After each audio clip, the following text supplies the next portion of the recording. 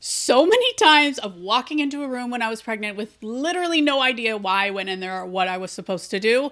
Let's talk about pregnancy brain today. What do the studies show about what happens to our brain during pregnancy and how it affects us both during pregnancy and after baby is born? And yes, I am someone who loves to dive into the studies, and I love pouring through information like this about how our bodies change during pregnancy. First off, tell us down in the comments, what are you noticing about your brain during pregnancy? Let's do our own little study here at the Pregnancy Nurse. Okay, what do these studies show about pregnancy brain changes? First off, it shows a decrease in the gray matter of your brain. Now, this really means that things are tightening up more, and they show that it's in areas where you're learning social signals. So this might be to figure out if your baby needs to eat or changed or things like that. So you're learning better social cues during pregnancy, which of course is meant to help that baby survive once it's out. So I almost like to look at it as like your brain is tightening up, like you're doing a workout and it's getting tighter rather than just losing your brain, which is, it may have felt like I was losing my brain a time or two while I was pregnant. And the other thing is it might help you also be more alert to your surroundings. So let's say you're the mom back in the caveman time. You want to be aware if there's a bear or a lion or whatever in your campground. You want to be able to both look at your baby and understand what they need, but also be aware of the surroundings conditions so that we can help that baby to survive. Now, your hippocampus, which deals with memory, also shrinks.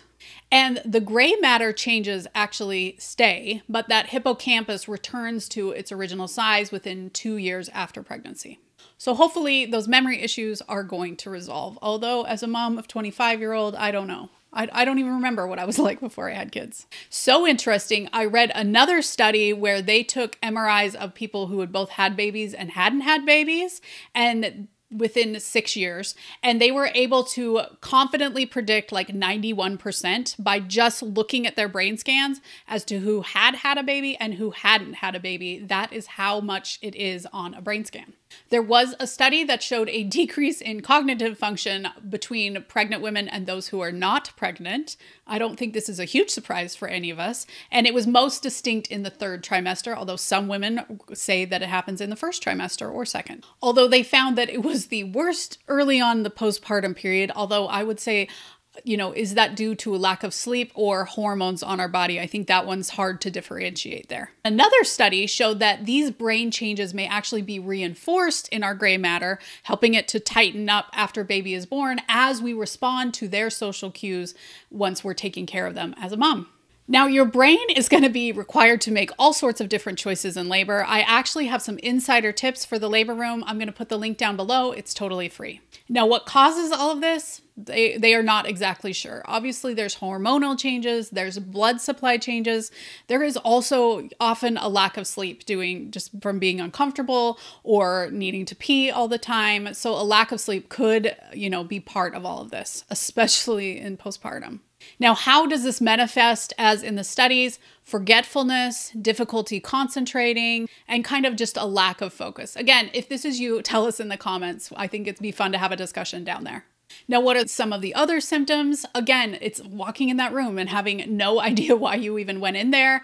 And some of it may also be feeling things more strongly. You're watching a commercial and you start to tear up. That could be your brain tightening up, enhancing your social cues, and giving you an emotion to, again, save this baby that you're going to have when it's born.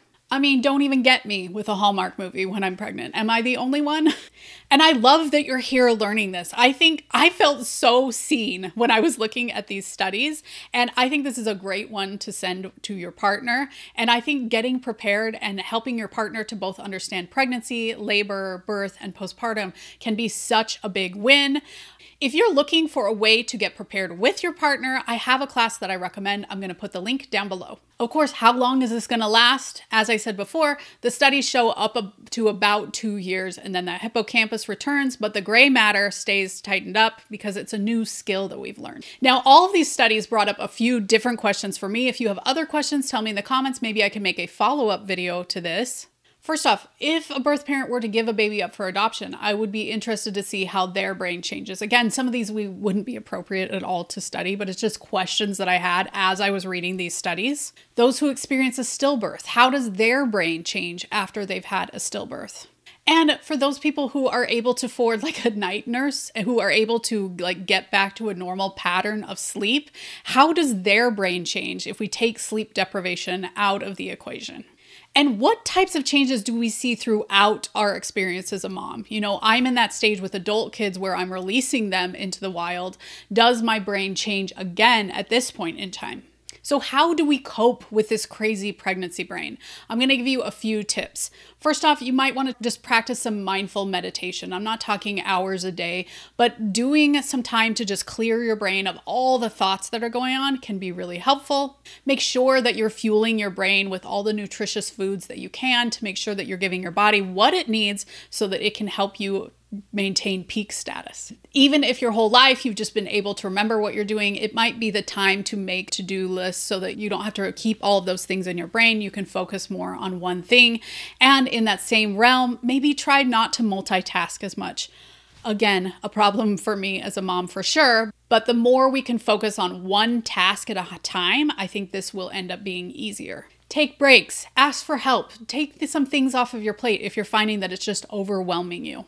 And make sure that you're doing those self-care activities that you find helpful, be it take a bath, do a Sudoku, whatever you're doing that really helps to fuel up your happiness pump.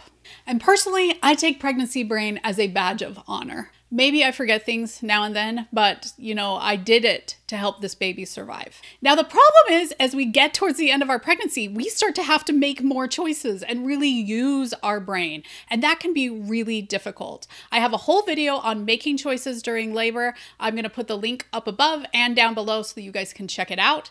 Thanks for joining us here on The Pregnancy Nurse, where we get you prepared, not scared, for your upcoming hospital birth.